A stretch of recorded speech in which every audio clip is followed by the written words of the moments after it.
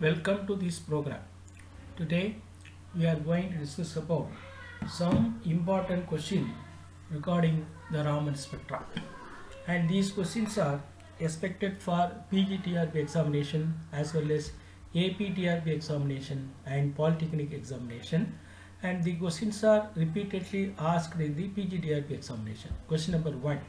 The difference between the incident and the scattered frequency in Raman spectrum is called Stokes frequency, anti-Stokes frequency, Raman frequency, B branch.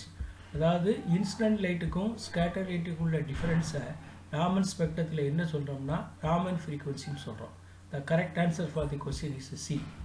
In Raman spectrum, lines scattering at right angles with the frequency lower than the original are called dash, while those with the frequency higher frequency are called dash.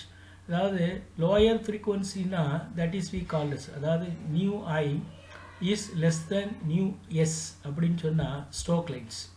Higher frequency na anti-Stokes lines. அப்ப nu I is less than nu S. Incident lightக்கும் scattered lightக்கும் உள்ள difference தான் நம்ம stroke lines and anti stroke லைன்ஸ்னு சொல்கிறோம். அதாவது Raman frequency பாசிட்டிவாக இருந்ததுன்னா stroke lines it absorb at lower frequency and anti stroke lines R absorb at that is Raman value வந்து Raman frequency நெகட்டிவாக இருந்ததுன்னா அது வந்து ஆன்டி ஸ்டோக் லைன்ஸ். அப்போ the correct answer for the question is a, stroke line and anti stroke lines. The correct answer is a. Question number 3. The Raman spectroscopy using mercury vapor lamp, the Stokes lines are more intense than anti-Stokes lines.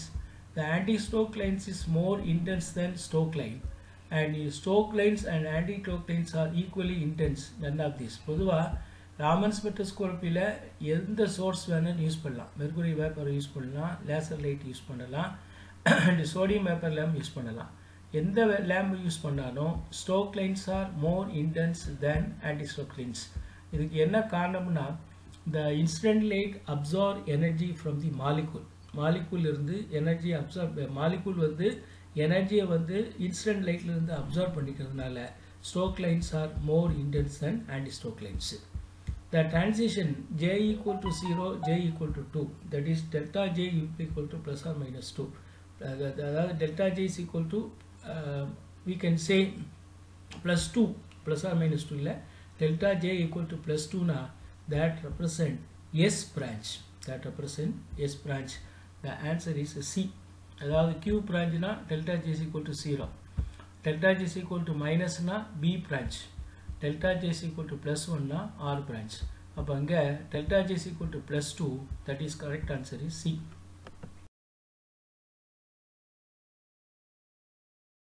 Question number 5. The selection rule for Raman spectra. இப்போ இதில் Raman spectra மட்டும் கேட்டுது. அப்போ delta J is equal to 0 plus R minus 2 இது நல்லா வச்சுங்க. அதாவது rotational spectra, rotational Raman spectra அல்லது Raman spectra அப்படின்னு சொன்னால் delta J equal to 0, plus R minus 2. The scattered light slightly different frequency than incident light, the effect is called. அந்த எஃபெக்ட்டுக்கு தான் Raman effect. அதாவது இன்சிடென்ட் லைட்டுக்கும் ஸ்கேட்டர்ட் லைட்டுடைய ஃப்ரீக்வன்சிக்கும் டிஃப்ரென்ஸ் இருந்ததுன்னா that difference we call due to the Raman effect. அப்போ the correct answer for the question is Raman effect. Tyndall effect என்ன இருக்கும்னா incident ஃப்ரீக்வன்சியும் scattered ஃப்ரீக்வன்சியும் ஈக்குவலாக இருக்கும். Light effect இல்லை, மீசோமெரிக் எஃபெக்ட் இல்லை. Question number 7. The Raman frequency is positive, then lines are called. உங்களுக்கு தெரியும் Raman frequency பாசிட்டிவாக இருந்ததுன்னா nu I is greater than nu S, அதான் condition. That lines we call as Stokes lines. The correct answer for the question is A. The frequency of the incident light is equal to the frequency of the scattered light, then the scattering is. இல்லை 4 இருக்கு. Rayleigh scattering, inelastic scattering, Raman scattering. இது வந்து Rayleigh scattering. Rayleigh scattering is also called as Tyndall effect. இதில் the frequency of the incident light is equal to the frequency of the scattered light. The correct answer for the question is A. Question number 9. The selection rule for vibrational Raman spectra of diatomic molecule. Vibrational Raman spectra na delta nu will be equal to plus or minus 1. J வந்து அதிலே rotational வந்துரும். But the correct answer is delta nu equal to plus or minus 1. This is the selection rule for vibrational Raman spectra. The correct answer is C. The selection rule for rotational vibrational Raman spectra of diatomic molecule. Vibrational spectra delta nu will be equal to plus or minus 1 and delta J will be equal to rotational spectra 0, plus or minus 2. But the selection rule for vibrational rotational spectra is delta nu equal to plus or minus 1 and delta J is equal to 0 plus or minus 2. The correct answer is C. Question number 11. The transition which gives O branch. Inga delta J is equal to plus or minus 1 plus 1 na R branch, minus 1 na P branch. Adukaduthu delta J is equal to plus 2 na S branch. Delta J is equal to minus 1 அப்படினு கொடுத்தனா B branch. Delta J equal to minus 2 போட்டுருந்தா O branch. அப்ப the correct answer for the question is B, O branch. Raman effect is elastic scattering of light, inelastic scattering of light, emission of light, absorption of light. The correct answer is B, inelastic scattering of light. Inelastic scattering endha the frequency of the incident light is different from the frequency of the scattered light. Upon we can expect Raman effect. The due to Raman effect, nu R will be equal to nu I minus nu S. Therefore, the correct answer for the question is B, inelastic scattering of light. Question number 30. The source of lights used in Raman spectra: sodium lamp, mercury lamp, laser light, all of this. The light not use pannalam. D is the correct answer. The correct answer is D, all of this. Which of the following vibration of CO2 is Raman active? In the vibration வந்து Raman active இருக்கும். CO2 பொறுத்தவரையில it is a linear molecule with the center of symmetry. இதுக்கும் மூணு stretching இருக்கு. Symmetric stretching, asymmetric stretching, symmetric bending. According to law of mutual exclusion principle, if a molecule possesses a center of symmetry, the vibration which are IR inactive or Raman active and IR active or Raman inactive. Symmetric stretching vibration பொறுத்தவரையில இது வந்து IR inactive due to the presence of center of symmetry, and symmetric stretching vibration ல IR inactive அதே சமயத்துல Raman active. அப்ப the CO2 க்கு Raman active vibration is symmetric stretching. The correct answer for the question is A.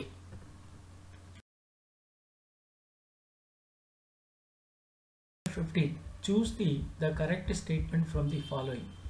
Stokes line result from the absorption process of the molecule, while the anti-Stokes line result during the emission process, which is correct. Stokes lines are less intense than anti-Stokes lines. இது தப்பு. அதாவது Stokes lines are more intense than anti-Stokes lines. As a result of Stokes lines, the absorption of molecule decreases. The energy of the molecule decreases. But as a result of anti-Stokes lines, the molecular energy increases. Is தப்பு. As a result of Stokes lines, the energy of the molecule increases. ஏன்கேட்டா molecule take up the energy from instant radiation, increases. But as a result of anti-Stokes line, the molecular energy decreases. இங்க என்ன ஆகும்னா instant light takes energy from the molecule. அப்போ இங்க molecular energy increase ஆகணும், இங்க molecular energy decrease ஆகணும். மூணாவது ஸ்டேட்மெண்ட்டும் தப்பு. அதுக்கடுத்து the Raman frequency is positive in the case of Stokes line and Raman frequency is negative for anti-Stokes lines. இதுவும் correct. அப்போ 1 4 கரெக்ட், 2 3 தப்பு. அப்போ incorrect statement கொடுத்துருக்கிறதுனால the correct answer is 2 and 3. Option B is correct. இந்த கொஸ்டினுக்கு ரெண்டாவது ஸ்டேட்மெண்ட்டும் மூணாவது ஸ்டேட்மெண்ட்டும் incorrect statement, wrong statement. Therefore, the correct answer is B. Question number 16. If a molecule has a threefold or higher axis of symmetry, the alpha will be the same in all directions.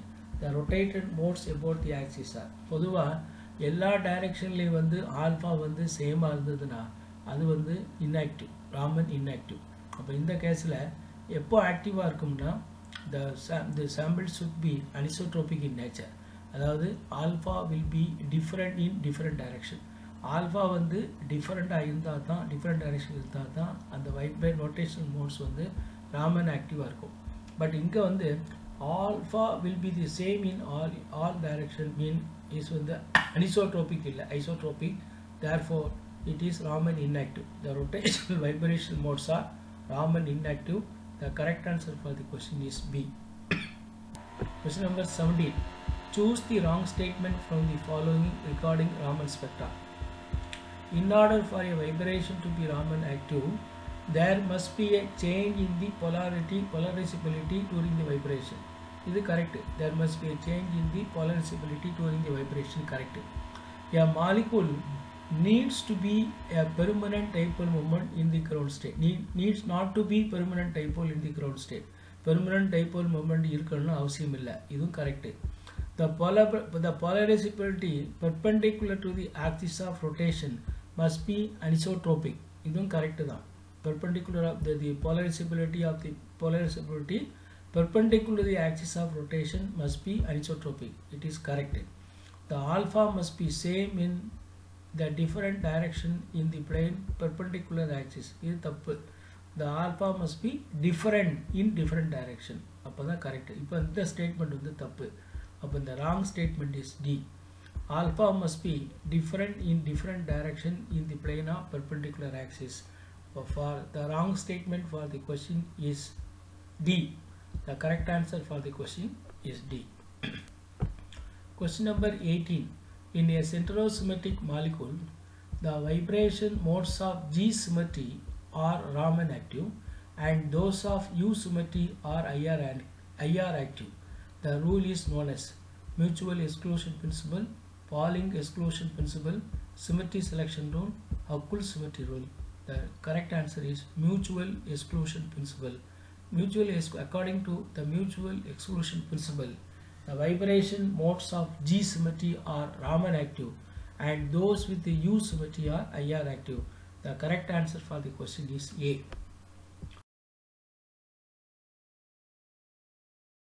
Number 19. If a molecule CO2 belongs to D infinity group, the Raman vibrational modes என்ன கொடுத்திருக்குனா A1U கொடுத்திருக்கு, E1U, A1G, all of this. இப்போ இதுக்குள்ள molecule center of symmetry இருக்கு. அப்ப center of symmetry இருந்ததுன்னா the G vibrations are Raman active and U vibrations are IR active. அப்ப Raman vibration கேட்டிருக்கு. அப்ப அங்க G இருக்கு. A1G modes of vibration is Raman active. The correct answer for the question is C. The molecule C2H2 belongs to D infinitive point group. The IR vibration modes is. இப்போ IR vibration modes எதா இருக்கும்னா U எங்க இருக்கோ அது IR vibration mode. அப்ப A வந்து A1G E1U இது வந்து Raman active, IR inactive. A1U E1U இந்த ரெண்டுமே IR active. A1G E1U இது வந்து Raman active, இது வந்து IR active.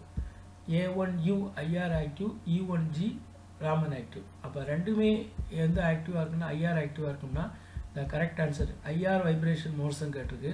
அப்ப B A1U E1U இது வந்து mutual exclusion principle படி U symmetry இருந்ததுன்னா அது வந்து IR active. அப்ப the correct answer for the question is B.